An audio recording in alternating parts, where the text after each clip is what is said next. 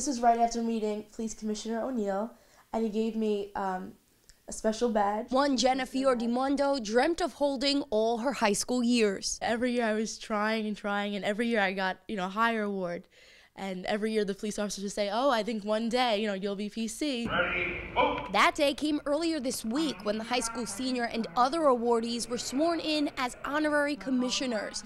Then they went with NYPD top brass to spend a day in uniform, but she got the top prize, shadowing James O'Neill. Here I am sitting at Police Commissioner's desk. I'm looking up to him. Every year, the Police Athletic League sponsors a contest asking young people across the city to address a pertinent issue in an essay. This year, it was substance abuse. Now my pleasure to introduce the police commissioner for a day, Jenna Fiordimondo. But it wasn't that easy for Jenna. My first draft, or the second draft. For the past 3 years, she's won everything but PC. Her hopes high this time around. It took me a few hours to actually get words on the page. After finally submitting it, weeks passed and other friends received letters. She started to panic. Every single day I was running to the door to check the mail. I was checking my voicemail to see if I got a call. Instead, she got a call to go to Bishop Kearney's office.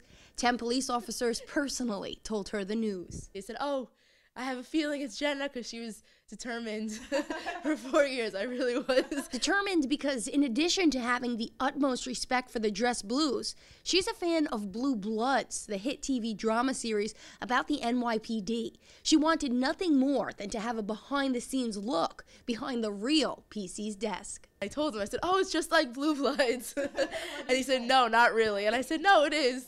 Reporting for Currents, I'm Michelle Powers.